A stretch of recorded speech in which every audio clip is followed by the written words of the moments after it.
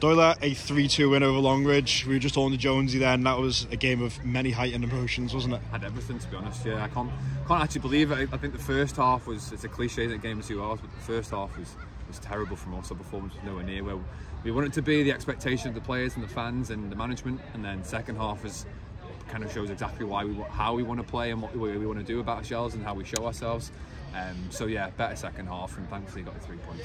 And obviously the goal scorers on the day, you got yourself one there. Dan hits himself off there with his first goal for the club. And Steve, it's funny really the way that things pan out. We interviewed him pre-match, and he was saying to me that he was a bit disappointed with the minutes he's had recently, and for him to get the winner, and obviously you're very close with him as well, that's superb for him, isn't it? Yeah, look, Steve's one of my best mates, and it's amazing for him. Obviously I appreciate his frustration. I'm sure any lad wants to play, wants to start every game. It's not always going to be the case, but his attitude's fantastic, and come on, work the socks off. And whether it was a shot or a cross, I don't really know. None of us care. I don't think the fans care. I don't think he really cares. He's claiming it's a shot, but he's obviously going to do that. But yeah, for him to get the winner and run off with his shirt around his head, yeah, it was a nice little moment for everyone who's down here.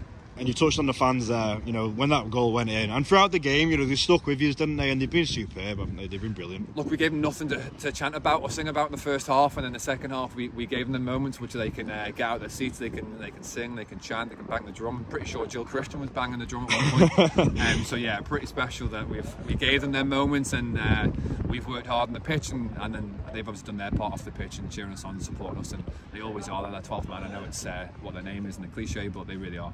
And obviously now to the end of the season, the next 3 games, we've got 3 away games, and Dan Hattersley's obviously come in, so you've got that strike partner there this season.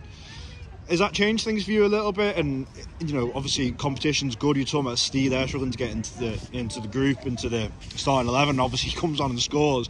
Competition for places is there, but obviously you've gone through seasons where we've relied on your goals, and there's goals coming from everywhere now. That must it's a shame to lose Pinny, first of all. Like, it's a mega move for him to go there, and obviously when one door closed, an opportunity opens somebody else. We've got Hattersley in, and it's fantastic. He's shown his class already in the 2 games he's played, and in training for the last 4 weeks. He's absolutely superb, and he's good around the lads as well. He's been there, he's done it, he's played at a higher level than what we have. So to have him around the lads is great. And then for me personally, he kind of takes another centre-back's attention away with having the 2 of us up top, and it's a much needed support.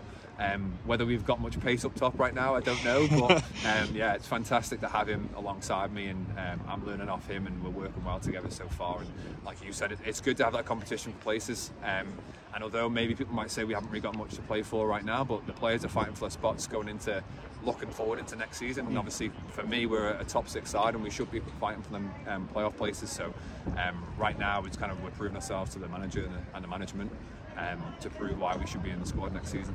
Congratulations, well done. Thanks, mate.